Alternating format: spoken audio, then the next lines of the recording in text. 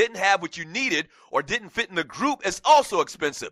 If you could always find the right people, you could lower costs significantly, get higher productivity from your entire staff, and grow your business using the best, most reliable, most highly skilled people. That, in a perfect nutshell, is exactly what Seek Recruiting LLC can do for your business. That's SEEC. That's because Seek Recruiting is talented professionals and careers connected. When you need skilled experts, Seek Recruiting LLC has them ready to go. Call 888-991-5833 to contact one of their highly skilled reps today. That's 888-991-5833 to contact one of their highly skilled reps today. Seek Recruiting LLC, talented professionals and careers connected. All entrepreneurs, internet marketers, multi-level marketers, business people, social network gurus, social networkers, and advertisers meet on ORUsocial.com to maximize your traffic and get targeted traffic to increase your revenue and your company production. ORU is a powerful platform for entrepreneurs, networking, and social networking. Register today and grow your personal and business engagement. Don't forget, it's a social platform, so upload your profile and let's go. ORUsocial.com. That's ORUsocial.com. You put some action on the football game and scored a big win, right? But now you got to wait weeks to collect your cash. Not cool. Nothing more frustrating. That's why thousands of online players are making the switch to MyBookie. MyBookie.lv is an industry-leading website. They offer real Vegas odds. I repeat, they offer real Vegas odds, not that play stuff. And they have incredible player props, live in-game action with odds, updated in real time, and as I told you, fast, no-hassle payouts when you win, period. Here's what you need to do. Join now, and your first deposit will be matched dollar for dollar up to $1,000. You also get an extra 10% bonus when you sign up and deposit in the next 30 minutes. Use promo code PODCAST to activate that offer. Visit MyBookie today or call 844-900-BETS. That's 844-900-BETS. But don't forget, you have to use the promo code PODCAST to get the free loot. Open your account and start winning. Expert or rookie, you gotta check out MyBookie.lv. Sign up today.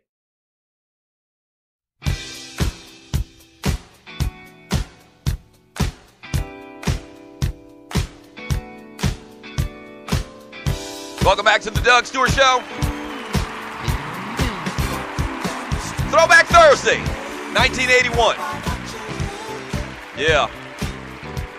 One of my favorite days of the week, man. The Doug Stewart Show, Throwback Thursday. Thank you so much for joining your boy.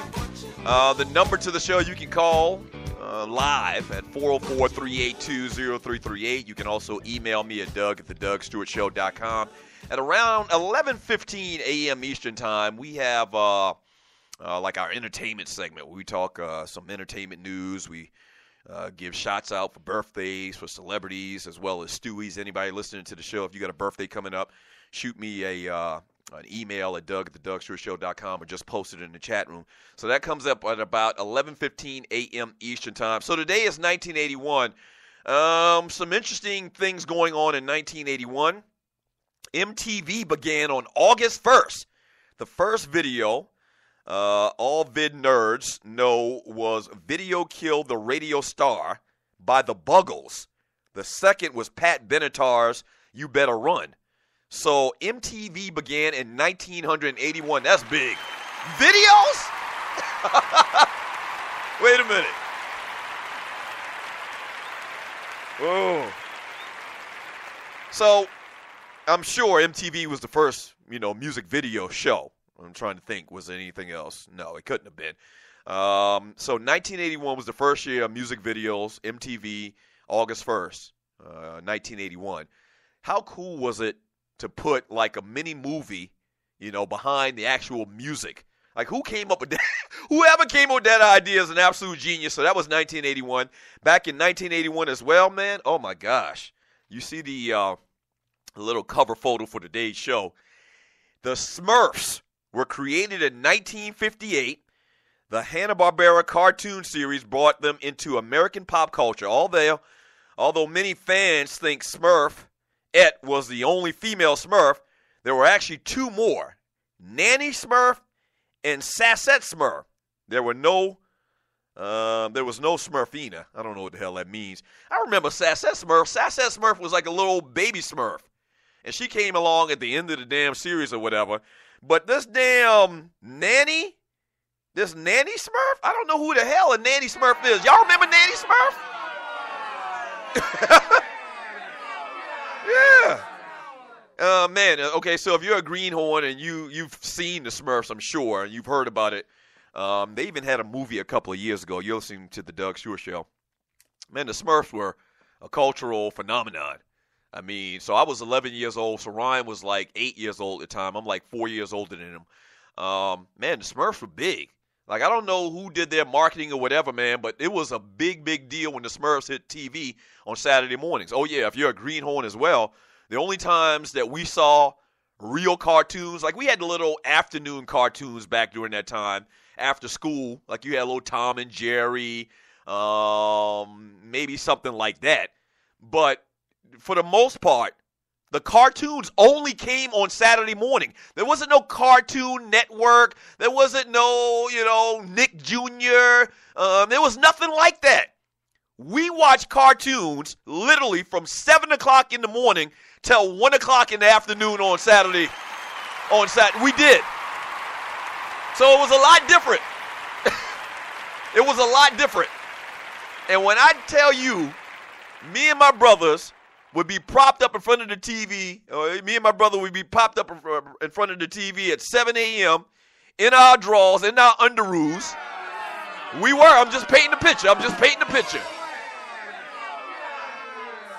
We'd be propped up in front of the TV, 7 a.m., in our drawers. We didn't wear no pajamas or anything like that really at that age. We just wore straight drawers. Watching cartoons, eating a big-ass bowl of cereal, and enjoying our morning, man. And cartoons just came on back to back to back to back to back to back. All of the greatest cartoons. Hong Kong Phooey, Scooby-Doo, Laugh Olympics, all of that stuff, man. It was great. It was great. It was great being a kid back in 1981. Damn what you say, you greenhorns. Yeah. Man, it was great growing up during that era, man. So that's some stuff that was going on in 1981. 404-382-0338. You can also email me at doug@thedougshow.com. Let me read some of your messages here in the chat room on Spreaker.com. Thank you so much for being totally interactive to all of the Stewies.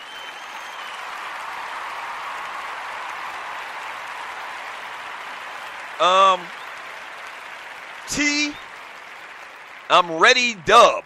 He says, underoos, I had the Darth Vader. I think the underoos, we had like one pair of underoos. Like I think Ryan had like the Batman underoos, and I had like maybe the Superman or Aquaman or something like that. If you're a greenhorn, once again, underoos were draws, were a matching T-shirt and draws combination, and usually they had like a superhero on it or something like that. I think it was based on all superheroes or whatever. It was just great stuff. I mean, you were a superhero as a kid in your draws. I mean, you can't beat that. From Griff, he says Soul Train came on after the cartoons. You're exactly right. So late in the morning, probably like 10 or 11 o'clock, you got more adult-themed cartoons, I would say. Like 11 o'clock, noon or something like that. That's when Fat Albert came on. And you know Fat Albert talked about all types of serious social issues, man. Crackheads, alcoholics, fathers leaving their kids.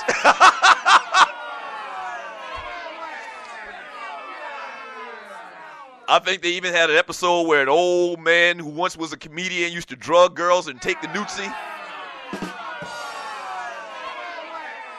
Yeah. So then you had Fat Albert, and then later on you'd have like the music shows. Okay, it weren't videos, not really. It was like American Bandstand, Soul Train. That would come on like 12, 1 o'clock, and that end up your Saturday morning. And then at that point, me and Ryan went outside and played marbles or something like that, man. I mean, it was a great time. From Vince Wright, the Big Smoothie says Tom and Jerry, Speedy Gonzales, Woody Woodpecker.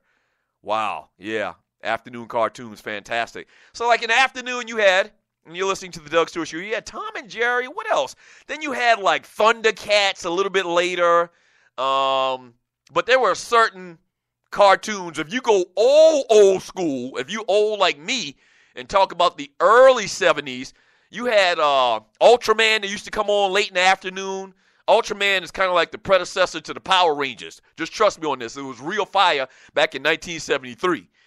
You had that type of stuff and little afternoon school special type shows, man. It was great. It was fantastic. Let's see. From Ghost Dog, Smurfette was definitely given.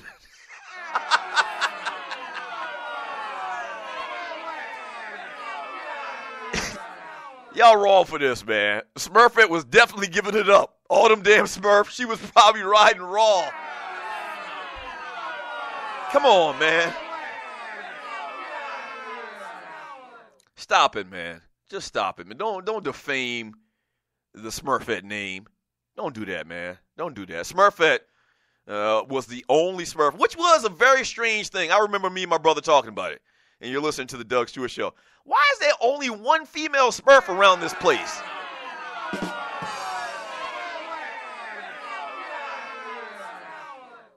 Now, at the time, I probably wasn't thinking about, Greedy Smurf and Grouchy Smurf trying to get them some.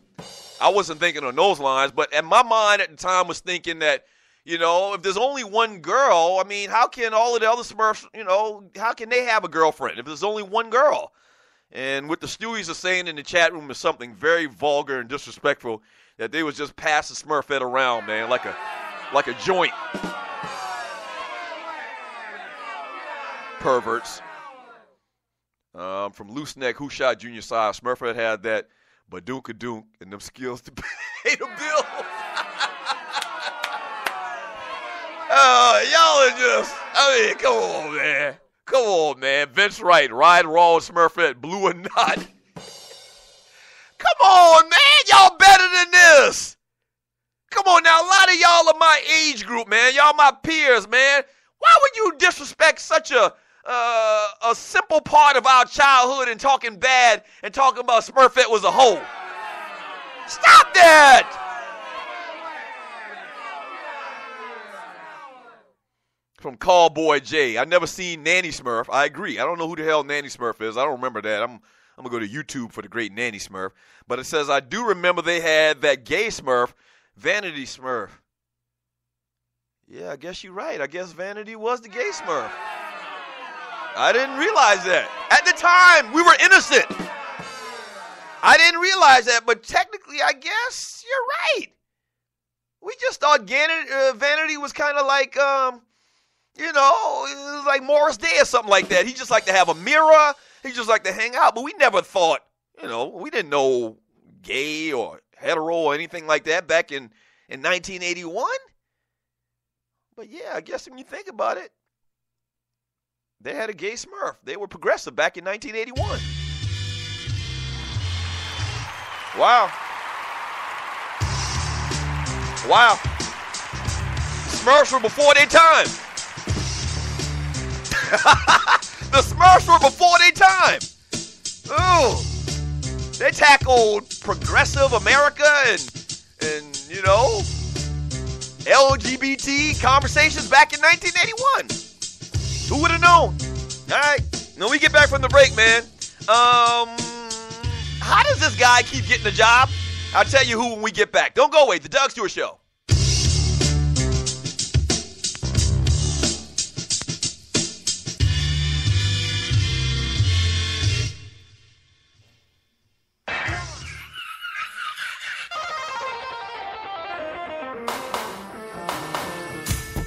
Hey, what's going on, Stu Nation? This is Vince Wright, the sports governor from the great state of Minnesota. Want to thank you for listening to Sports Done Right every Wednesday here on SME.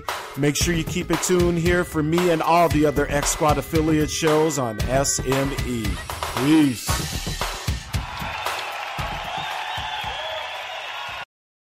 You hear that? He's coming. Every Monday, Wednesday, and Friday morning from 9 to 10 a.m. The Alpha Male is coming. Only on the Stewart Media and Entertainment Network. the alpha male.